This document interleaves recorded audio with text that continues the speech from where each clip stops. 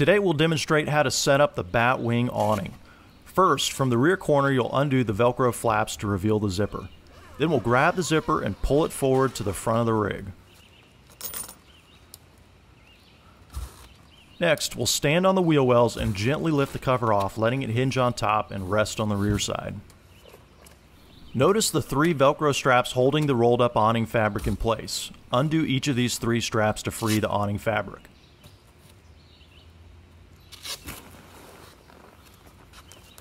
Now, the awning hinges on the left side, which remains stationary. The right side represents the outside edge of the awning, which is secured by magnets. So you'll gently grab the 4 poles on the right side and begin walking in a circle toward the rear of the rig. And just a reminder, avoid setting up the awning in windy conditions to avoid damage. When it's unfolded completely, you'll secure the awning using the nylon strap and tether located just under the Pioneer roof rack as shown here. Then pull the strap to ensure the awning is secured tightly. Notice how it fits right between the AC shroud and TV antenna.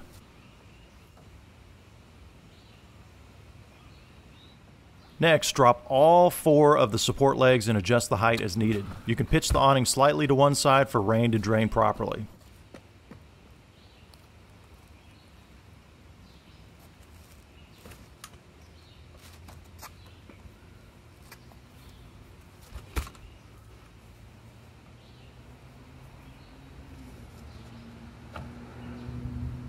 Now, one of the most important steps is to stake down the support poles. You can see here 2 stakes are used per pole at 45-degree angles.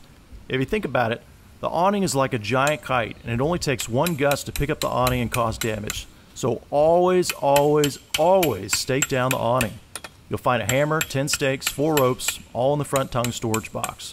And I can't stress enough just how important this step is, so always do it right away.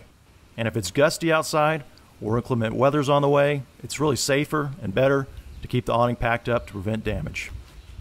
Once you get the awning staked down, you can secure the convenient Velcro straps around the rim of the awning to secure the overhang. The finished product will give you lots of shade and UV protection rated at 50 SPF. But remember, if inclement weather is approaching or you'll be gone for the day, always pack up the awning to prevent damage.